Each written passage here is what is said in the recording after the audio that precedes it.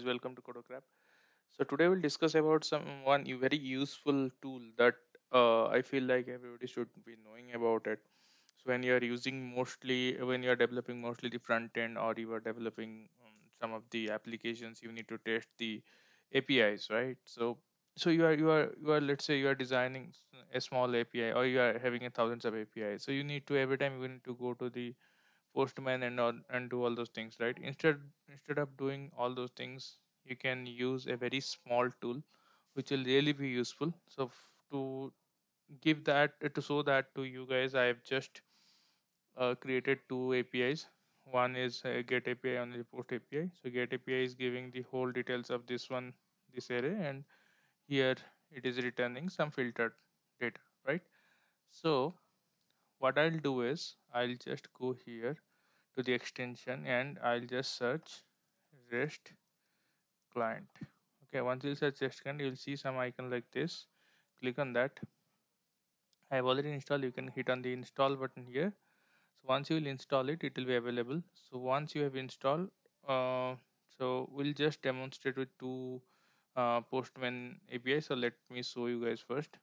This is one having users, all the users, and this is one having some user did. So this is having the request body as this one uname. Okay, so the same thing we are going to use. Okay, so here what I'll do is I'll just close this one. I'll just create a new file, request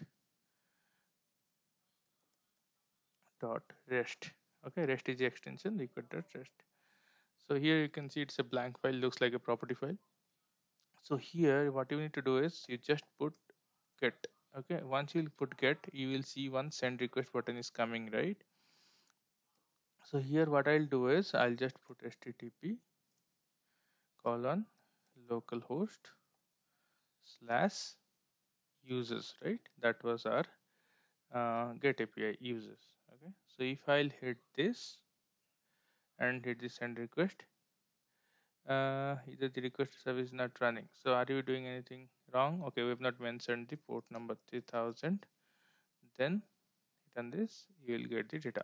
So you saw that yes, the same response is coming up here, whatever is there, right? So if you will see, this is the response here, the same response is coming here. Okay, so let's say I have another post request. So let me put post. Then I'll just copy paste it here, and I have user did, right? So this is the post request user did.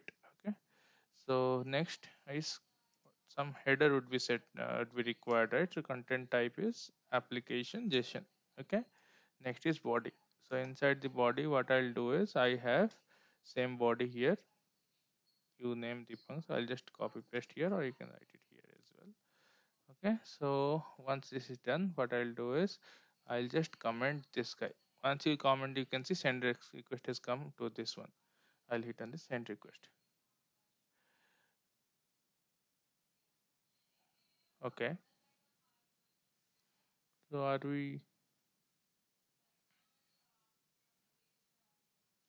the header name must be a valid HTTP token. Okay, so here you can see the data. Okay, so the make sure that you have given this line. Okay, so this may be giving a given error there, so you can just put this and you can get the response.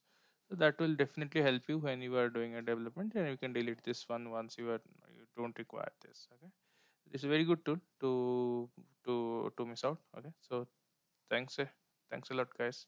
Hope it will help you in your development.